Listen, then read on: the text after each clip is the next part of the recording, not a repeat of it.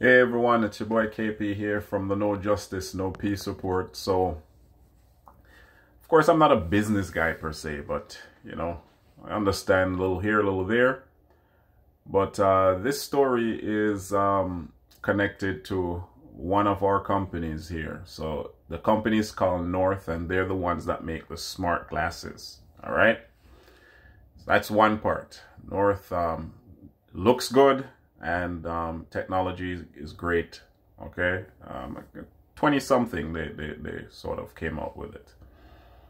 Anyways, Google bought them out, and so if you have the glasses, they're gonna reimburse you. Delete the app from your phone when you're. I'll post the article, by the way, in the description box so you can read it for yourself, right? And of course, Google have their own smart glasses, but they're ugly. Ugly. Let me say that. Very ugly. All right. So the North glasses are $600. So they're shut down operation, and that's tomorrow. So today is the 30th. Tomorrow is the 31st. So that's it for the company. Google bought them, and if you look at the prices now, Google goggles prices, they're $1,500. So North was selling it here for $600, and that's comparable to regular glasses, by the way. So smart glasses for $600 is pretty good. At least one person was telling me that. So how did the Canadian government allow this to happen? Google, this huge monopoly, and that's what Google, Google does this, right? They do this all the time. They buy these companies out, or they do something to force them out of business. But in this particular case, they bought out the company. So Google is going to take that technology now. That's exactly what's going to happen, right? I mean, that's a no-brainer.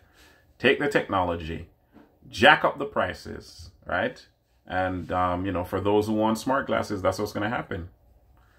So I'm just bringing this to your attention to let you know, how these companies, man, Google, Amazon, they do this as well. They buy them and they price them out of business, and we get this type of madness. But like I said, I don't know how it is that the Canadian government allowed this to happen. North is gone. The company's done. It's from Kitchener. Company's from Kitchener. Wow. Anyways, it's your boy KP from the No Justice, No Peace Report. Remember to subscribe. Thanks for the support, by the way. I'll drop all this information in the description box, okay? So, the company is North, and Google bought them out. Canadian government should not have allowed this to happen, but I don't know how it works. Maybe they couldn't do anything about it, but anyways, stay woke and stay red.